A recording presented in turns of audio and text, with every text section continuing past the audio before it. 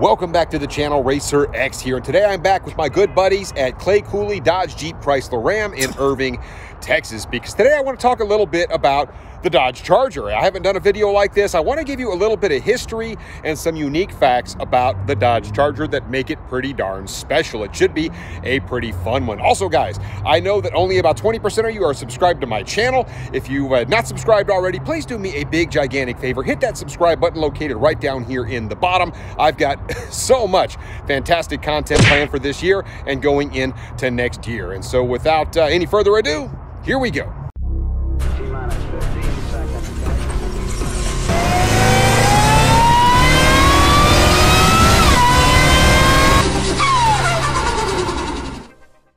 So a couple key things to talk about when you really think about the history of these Dodge Chargers. The very first year for these cars was actually back all the way in 1966. And the base price of one of these guys was $2,850, which would be like $22,000 by today's standards, but still cheaper than what you see these things priced at now. And of course, as we know, we have 5 different engine trims available on these things. If you include both the Hellcat and the Hellcat Red Eye, which has a bigger blower on it. A lot of different trim levels available now, but there also used to be a lot of trim levels even back, say, in like 1968. They had a slant 6, they had a 318 available in this, a 383, a 426, and a 425 horsepower V8, 440 cubic inches.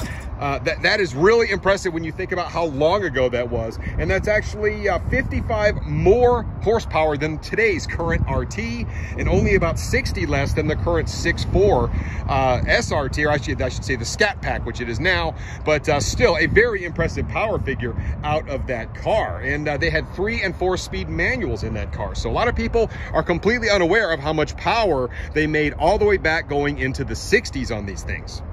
So another little factoid, today's current Charger, the modern day Charger wide body, it's available in both a Hellcat and a Scat Pack. It is 78.3 inches wide. It is the widest Charger that has ever existed, and you can still buy them. Definitely a cool fact there. So another little cool fact that I found, the 1969 Dodge Charger 500, which is a pretty rare spec, actually only weighed 3,671 pounds.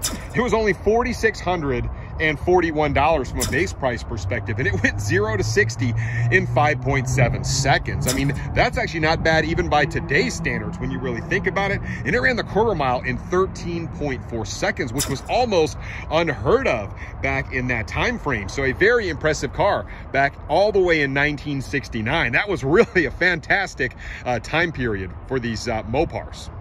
So something else that's kind of interesting about these Chargers is that they actually went 17 years and didn't make a Charger. Basically from 1988 all the way up until 2005, they didn't make a Dodge Charger, which is kind of cool. A lot of people did not know that. So essentially 17 model years they missed out on, basically through the late 80s all the way through the 2000s. And of course, before 1988, they had all 2-door vehicles. So the Charger was a 2-door up until they went into a hiatus for 17 years. And then starting back in 2006, with that model year, they went to a 4-door version of the Charger. Definitely an interesting fact there.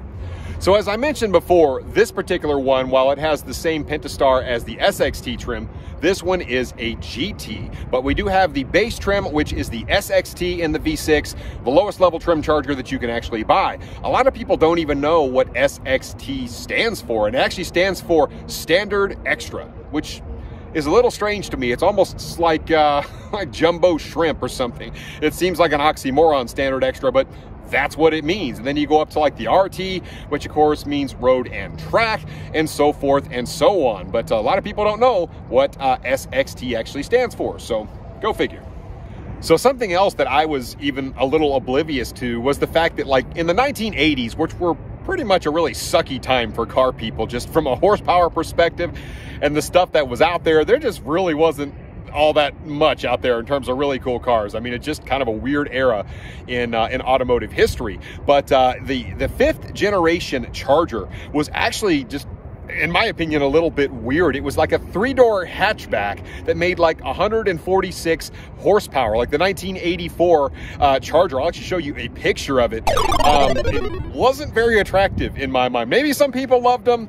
They were a turbocharged car, but just almost made no horsepower, and they really did look very strange. So go figure.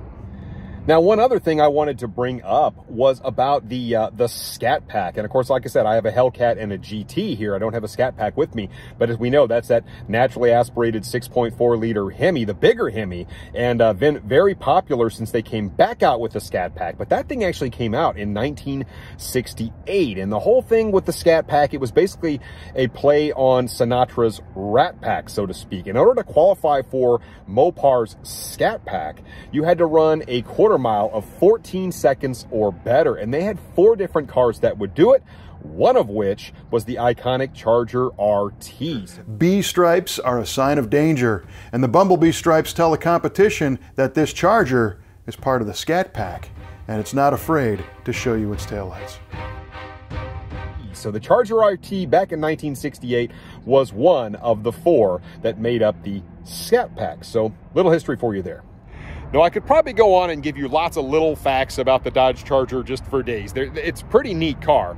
Really, the biggest thing, and the thing I really want to end on, is when you talk about American sedans, especially when it comes to performance sedans, there's really not much out there when you compare it to the Charger. Like I said, this thing has been around in the 4-door version since 2006. And when you think about some of the other stuff that's been out there from an American perspective, like the Taurus SHO, maybe the Chevy SS, I mean, there's been a few others, but they all come and they all go, and out the window they go. The Charger has had a lot of staying power now for what, like 17 years, going on, and it continues to be a big seller in the performance sedan market. Now, I realize there are other things out there when you talk about imports, like BMWs and Mercedes and stuff like that. Yeah, they do exist, but they're a lot more expensive than these are. So when you talk about power per dollar in American sports sedan, this guy is one of the best performing sedans really of all time when you look at that criteria. So that is a huge, huge factor when you really think about the success of the Dodge Charger. All right, guys, well, that is about it. I just wanted to bring up a few things that maybe you were not aware of with the Dodge Charger. It is pretty cool, like I said, dating back all the way into the 60s. A lot of heritage here. We're on our 7th generation since 2011. And then, of course, if they ever do a remodel, that'll be the Generation 8. So this thing has had a lot of staying power over the course of time, a lot of different looks. But you know what? It's neat to know the history, especially if you love a Charger. You got to kind of know your stuff. So anyway, guys, let me know what you think about it in the comments down below, and I'll catch you on the next one. So until then, RacerX.